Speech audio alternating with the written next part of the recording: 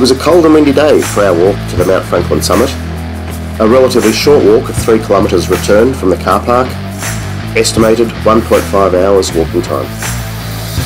Of course, we are not in a hurry, so often these walks take a bit longer as we walk off track for a geocache or to admire the scenery, views, shapes in the trees, flowers, insects, etc. This walk is on a fairly obvious track, during fair weather and suitable for all ages. There are information signs along the way, the day-use shelter that replaces the long-gone Mount Franklin Chalet, as well as toilets. Mount Franklin is inside the Namadgi National Park, itself part of the Australian Alps National Parks that stretch from southeast Victoria through New South Wales and the ACT.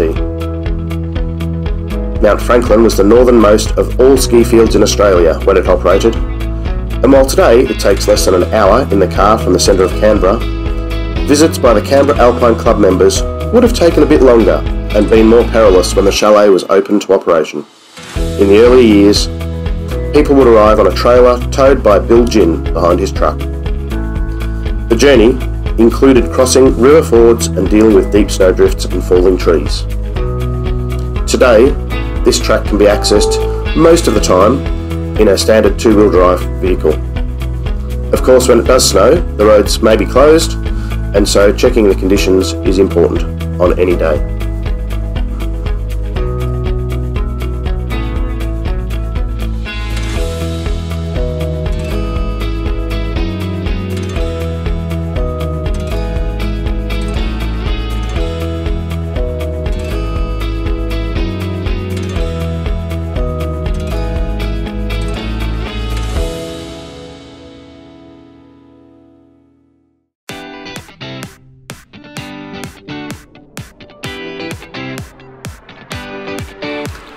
The first expeditions to find a suitable spot for the ski field were in the early to mid-1930s, and in the late 1930s, Bill Ginn's hut, a simple slab hut, was built to provide some shelter and refreshments. The subsequent Mount Franklin Chalet opened on the 2nd of July 1938 and remained in use until the late 1960s when the club members were moving further afield.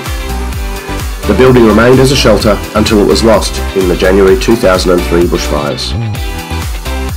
The chalet consisted of 15 bunk beds, 30 beds in total, in the upstairs section, and a large living area, kitchen, bathrooms and storage area below. The chalet was heated from the large kitchen and living room stoves, with flues used to direct the heat to the upstairs area.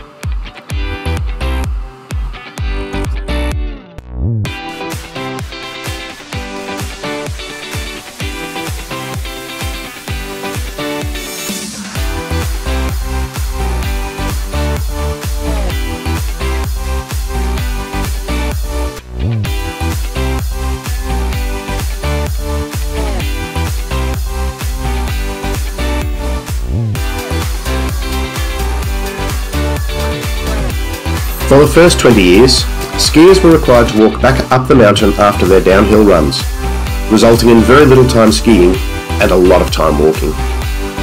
In 1957, the first ski tow was installed, using a Harley-Davidson motorcycle to power a basic ski tow.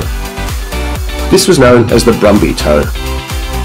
8 years later, a wrecked Austin A40 was installed to power the slalom ski run at the top of the mountain.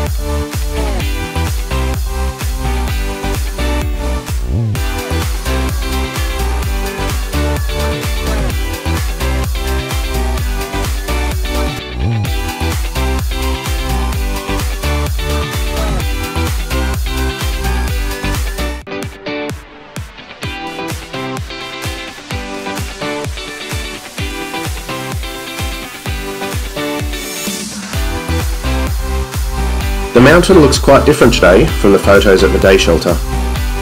A lot of area was cleared of trees and rocks to provide a suitable ski area. After more than 50 years, without formal ski activities, the trees and shrubs have recovered, and then were lost again during the 2003 bushfires. The mountain looks quite different today, and old ski infrastructure, such as the wheels for the ski toes, are slowly being consumed by the bush. The Austin A40 stands out in a clearing, but the ski runs have returned to nature.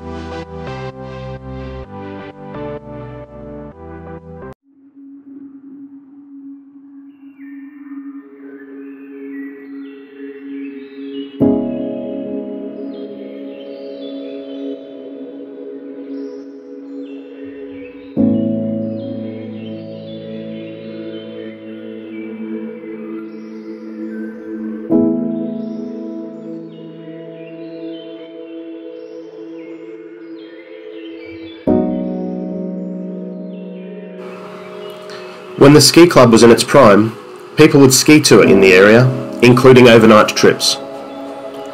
Camping in the area is no longer permitted, with the whole region part of the Canberra Water Supply, or Cotter Catchment Area. Looking toward the west, you can sometimes see some of the Canberra suburbs on a clear day. Not that we had much luck on such a cold and cloudy day. This demonstrates how the bush capital retains its name, a national capital surrounded by the Australian bush landscape.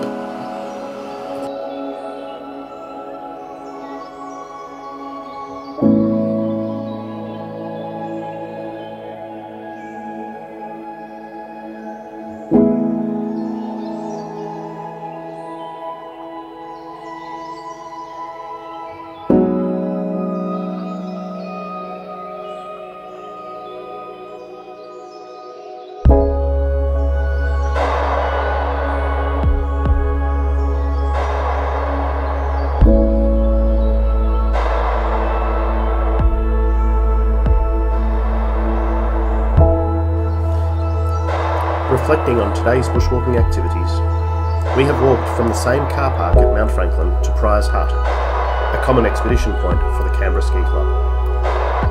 From there, we've also walked on to Mount Ginninny. Using the Alpine walking track today, it is possible to walk from the Namadgi Visitor Centre at the foot of Mount Tennant to the ACT's highest mountain, Bimberi Peak, and then on to Victoria and South Gippsland.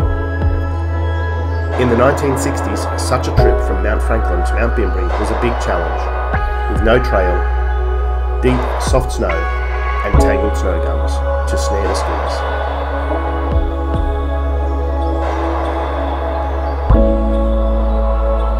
Thanks for watching our trip to Mount Franklin in the ACT.